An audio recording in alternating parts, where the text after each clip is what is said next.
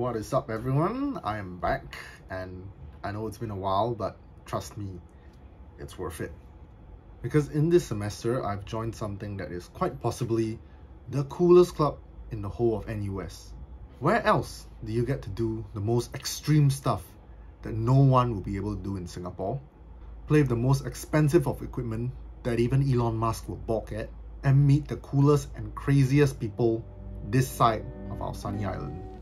Yes, I am of course talking about Shears Band. Look at all these cool people. Just kidding.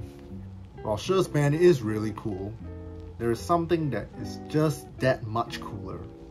Imagine training for 4 times a week for 4 months straight, split between the rolling hills of NUS and the luscious forests of Bukit Timah Hill, and of course the cavernous U-Town Wall. All for it to culminate in an actual expedition to the Himalayas in Nepal to summit a peak high enough to get altitude sickness. That's right, there can only be one: NUS mountaineering. So in this video, I'll be going through a quick overview of what NUS mountaineering is, a brief history of it, and what our training plan is like, as well as what I'm packing for our upcoming Nepal trip, which is actually happening right now as the video is posted, around the months of May and June. If you'd like to know more about NUS mountaineering, you can follow us on our website at nusmir.com, or you can follow us on Instagram at NUS Mountaineering. And if you appreciate cool content like this, do consider subscribing and liking this video. And without further ado, let's get started. So what is NUS mountaineering, and why is it so cool? Well, basically, it's a student-run mountaineering club that runs an intensive semester-long program twice a year called the Technical Mountaineering Course, or TMC, where we spend the whole of the semester training up our mountain fitness, which includes long runs and hill climbs with weighted bags, as well as learn basic techniques such as ascending and rappelling from a rope, knots, and other cool climbing stuff, usually at the U-Town Wall. And this will culminate in a 3-week-long expedition to either Nepal or India, usually during summer or winter break, where we'll combine all the things that we have learned and trained for to take on the highest mountain range in the world. And along the way in the trip, we'll also learn more advanced mountaineering stuff such as avalanche and crevasse rescues, how to use crampons, ice climbing, kind of basic mountaineering stuff, but it's advanced for us because all of us pretty much don't have experience before this. There are no mountains in Singapore. Bukit Timah does not count. And so how did this club came to be, you might ask? In 1998, we had the first Singaporeans ever to set foot on Everest, and that very same team wanted to train in 2001 to climb another mountain called Sishang Pangma. And the climbers felt that it would be great if they can give back to the community. And so they started a new CCA in NUS and recruited the first batch of new members to MIR. And by the way, we call NUS Mountaineering MIR, which is short for Make It Real. It's like kind of our tagline. But yeah, one thing led to another, and every batch since have gone on to summit a peak, either in Nepal or in India, with the exception of 2020 and 2021 where no peaks were submitted due to, of course, COVID-19. But all has changed in 2022 because this is the first time in, I think, over 2 years where NUS Mountaineering is actually hosting a real TMC, and the mountain in question this year is Baden Powell Scouts Peak in the Langtang Valley of Nepal, standing at around 5,826 meters or thereabouts. So what does our training look like? Well, our training goes by a progressive regime. On Tuesdays, we have runs, which range from about 3 to 5 kilometers at the start to about 7 to 9 at the end.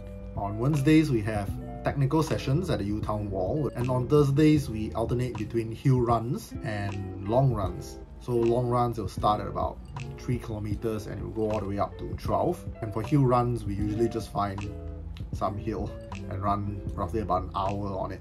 And on Sundays is the dreaded Bukit Timah Hill training, where we carry bags that start from about 6 kilo up to about 15 kilos up and down Bukit Timah and its stairs multiple times. Yes, it is a pain. So that's just a brief overview of our training, and now I will take you on a packing guide if you ever want to go to Nepal. Alright, so just a quick little overview of all the things that you need for a trip to the Himalayas. Starting off with, what's this? Beanie, a glove liner, some very thick gloves, hiking socks. Inside here is a down jacket, a fleece jacket, a shell jacket. These are gaiters that wrap around, I guess, your shin and your boot. Moving on, we have my climbing harness, a hat, some reading material. Then I'll go through the clothing first. There's a hiking pants. This is a shell pants. You see, kind of patched up around the edges because these are rented from the mountaineering store. Yes, these are my base layer lower, base layer upper. Not too sure how many I'll bring. I'll still deciding. What is this? Long sleeve t-shirts, probably not bringing that. These are, as you can see, the ones that have the tags are borrowed from the MIR or mountaineering locker. So these are fleece pants, I think. Yeah, fleece pants. Some short sleeve t-shirts, some pants, undergarments. And moving on to the other stuff, got emergency blanket, Swiss Army knife. I'll go through the gear in a little bit. Just moving on. Got sunglasses, normal sunglasses, clip-on sunglasses, GoPro, mount for the GoPro, extra batteries, and these are the ones hijacked from SAF. Got torchlight, black tape, and first aid dressing. This is, what is this? Oh, it's an oximeter, COVID test kits. That one over there is a sleeping bag liner. This is a solar panel. We can generate some electricity, which will charge this. This is a 40,000 milliamp hour portable battery. So yes, that's it for this part.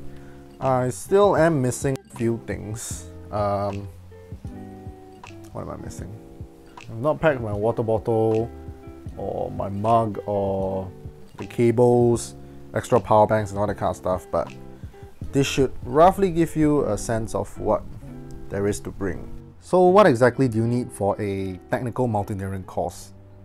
Well, actually, this is all you need, plus a harness. So if you see here, I have two Petzl attaché, I think this is HMS carabiners. The HMS because they're kind of wide at the end. This is a HMS carabiner with a clip here. So these are to prevent cross-loading. This is a belay device, or you could use it as a rappelling device. This is a Black Diamond ATC Pilot, I think. Yes. This is a ascender or a Jumar. So you can just imagine, a little fiddly. Put a rope through here, and then these teeth here will bite the rope, and it'll only allow it to move in one direction, so you can basically just slide it up the rope. Okay, and here are two Dyneema slings. These are very thin, very light, but very strong. They're used to clip to various stuff. These are Prusiks. These are used for backups when we descend, or as a way to ascend the rope along with the Jumar. Kind of hard to explain, but they basically just wrap around the rope, and if you press on them, they release. If you let go, they bite onto the rope. These are my extra carabiners. Not really super necessary, like they're not critically necessary, but it's just good to have more carabiners around. This is my Petzl AMD, I think. Yeah, so bare minimum is 4 carabiners, so the big ones here. And these are my extra carabiners. So yeah. Oh, almost missed out these stuff on the floor. This here is a Ice X, Black Diamond Ice X.